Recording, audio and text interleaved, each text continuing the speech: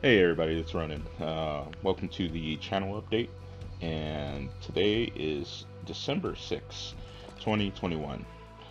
I'm playing some Halo Infinite in the background, so I hope you guys enjoy the gameplay, but let me go ahead and get into what we're going to be working with for the channel for this month and into next month. With some vacation time off now, I have some time to do some content directly, so I'm going to focus in on that this month. I will be redoing the Pulse episodes again, so episode 3 will be happening this Friday on the 10th, as well as I'm going to be going back to playing fighting games on Friday nights, so you'll have a Friday Fight Night happening as well on the 10th, and the 17th, the 24th, and the 31st, respectively. I'm going to try to maintain this schedule while I'm on vacation, because it should be easy to kind of put the content together and have it ready for you guys on Friday. I may have some extra stuff in between, like some now playings or spending tens. I had planned on doing a couple of those, but I don't want to kind of swell my schedule too much while I'm on vacation. It is, after all, my time to relax, just as you guys would in your own vacation. So we'll negotiate if there's any going to be any issues with any scheduling or streaming problems. I'll hit you guys up either on Twitter, or you can check out my webpage at runninokami.com. Moving into January, however, we're going to kind of split things up a little bit. I want to put the arcade minutes back on Saturdays, so I'm going to put them back. And then I'm going to alternate the Friday Fight Nights. So on the 7th of Friday the 7th in January, I'll be doing one then, and then I'll alternate, and then the next one will be on the 21st. In addition to that, the pulses will then be moved from Friday to Sunday. So that gives me a little breathing room to make sure that all the content is ready for me to talk about, and then we'll get right to that. So that'll be for January. After that, I will probably be making plans for February and March's content as in mass. So be on the lookout for an additional channel update probably before the beginning of February. And that's really all I had on the channel updates. I don't want to make them too long, but I did want to discuss the controversy behind the Halo Infinite microtransactions, and how the Reddit itself got taken down because of the toxicity that's been going on with this particular issue. Ooh, I almost died there. Uh, Bro, I, I don't know how to feel about this. I really don't. Because everybody has a point, including even the development side, as well as, all us Halo players, from back in the day. We kind of see it in two different kind of lenses. So I'm just going to be blunt about a few things. First and foremost, I can respect them trying to go free to play for the multiplayer. I just think that you probably jumped the gun on this one. And the only reason why I say that is because from a Halo player perspective, this is not enough to keep Halo people engaged for a very long time, especially with the lack of some of the modes like SWAT, Shoddy Snipers. You got No Slayer, like playlists. These things are missing, and I'm sure they're missing because you wanted to try to kind of keep your player base in a particular spot while they're playing the game. And again, I do kind of understand the situation, but the problem is that in addition to that, you're calling this a beta, but you're charging people money for the battle passes and to access the shader content that's provided. In addition to that, the other problem that the Halo players notice is just that you're focusing in most of the XP that goes along with the battle pass into challenges, and I got news for you, Chief. Halo players don't like to play challenges. They just simply don't. Don't get it twisted.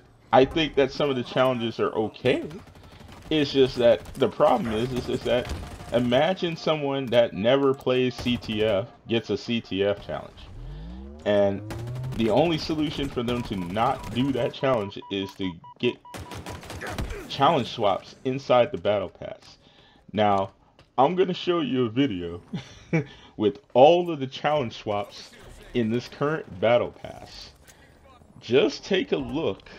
I'm not going to say nothing in the background. I'm just going to run that video as I scroll through all of the battle pass, and you tell me how many challenge swaps and XP boosts you see in it.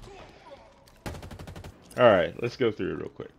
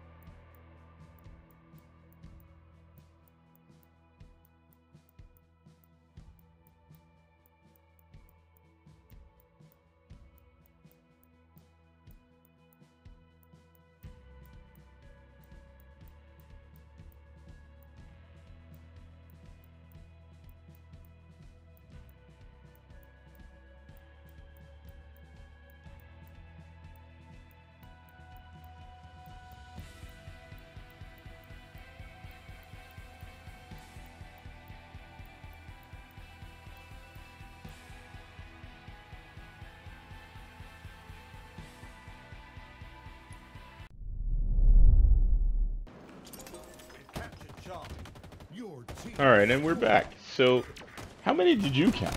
It felt like that was a third of the battle pass that had nothing but challenge swaps in there. And I'm shaking my head on this one. I'm like, yeah, your battle pass is $10, but the third of that is challenge swaps for stuff that you potentially don't even want to run.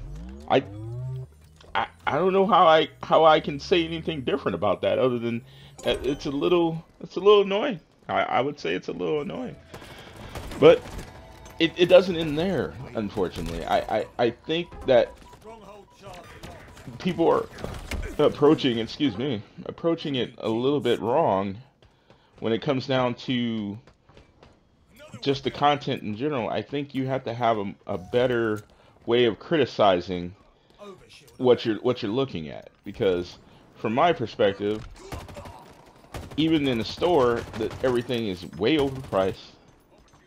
I mean, and this is saying a lot, because if you look at Activision, their stuff is superiorly overpriced. So if we're saying that the Halo stuff is overpriced, then it is. It just simply is. But I don't know what else I can tell you. I mean, you look at the Splinter Desert bundle. It has 9 things in it, but that bundle is $15. What? Really? Some of the shaders. I mean, it's the pricing is questionable, is what I would say. I don't want to say that it's not overpriced or underpriced, because I don't know what they looked at far as, you know, what they thought would be the sweet spot. You know what I mean? But I mean, you do have some of the armors that are out there for $10, but those are esports armors. I mean, yeah, I can maybe get behind some of them. Some of them look cool enough for $10. I don't know. I'm just concerned that this sends the wrong message. It's basically saying, we want you to play the game, but also give us all of your money all at once, at all times. I mean, and it gets a little worse, to be perfectly honest with you. When you look at, like, just your basic Mark 7 character, the plates in here don't have you unlocking them until the battle pass is basically done. I mean, the first one is available in Season 1 Battle Pass at level 89.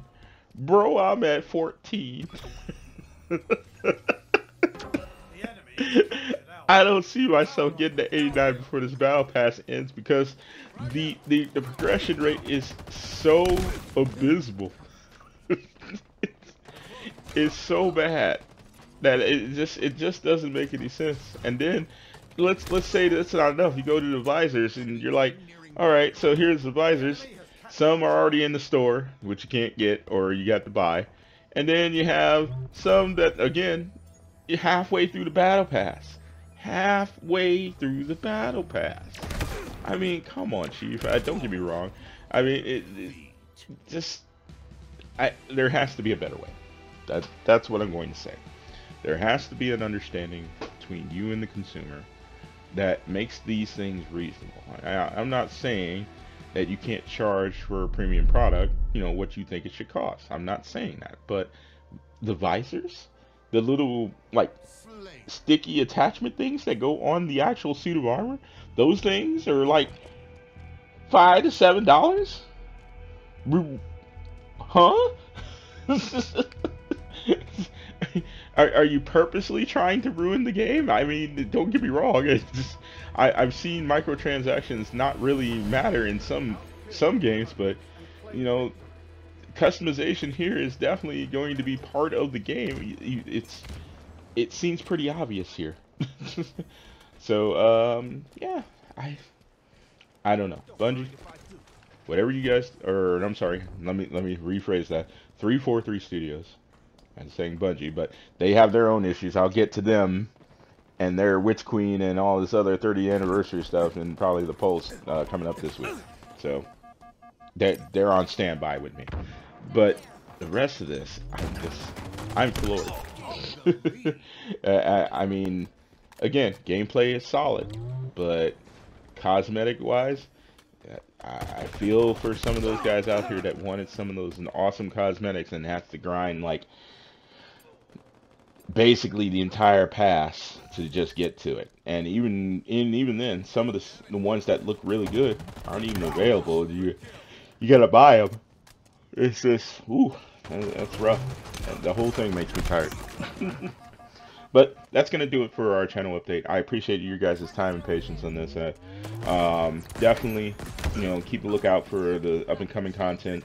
If you got any ideas for anything in the future that you want to see happen to do, I'm definitely going to be getting Elden Ring in February when it comes out. So be on the lookout for those gameplays. But I'm also doing some other RPG stuff in the background. Definitely Lost Ark is on my list.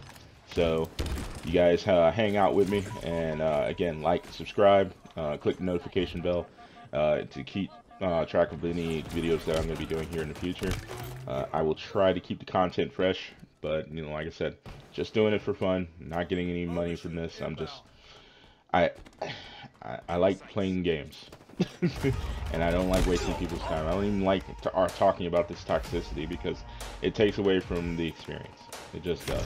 I think that everybody that has an issue with it has a rightful, you know, right to say what they need to say, and I respect their opinions no matter what the situation is. I just think that we should be able to all come together and agree on what's best for not only the community but the game itself. So, till then, this is Ronin. I'll see you. Peace.